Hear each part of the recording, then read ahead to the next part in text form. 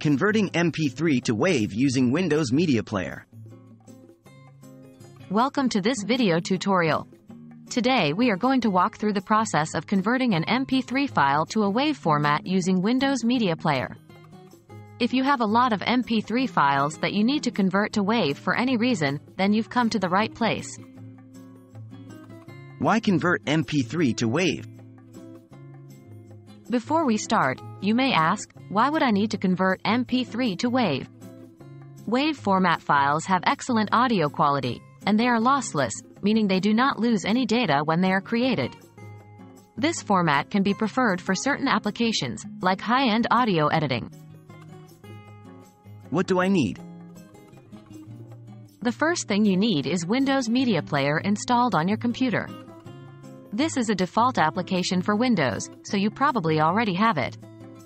You also need an MP3 file that you want to convert to WAV. Converting MP3 to WAV. Unfortunately, Windows Media Player does not have a direct conversion feature for MP3 to WAV. Windows Media Player can play both MP3 and WAV files, but it cannot convert from one format to another. How to convert MP3 to WAV then? Since we can't convert MP3 to WAV directly using Windows Media Player, we need to use other tools or software. There are many free online conversion tools, and some examples include Zamzar, Online Convert, or Convertio.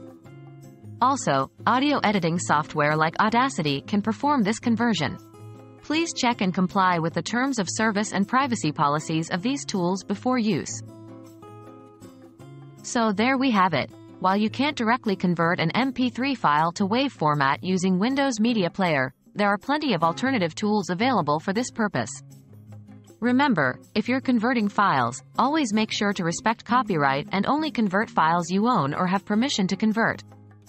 Thanks for watching, and I hope this video has been helpful.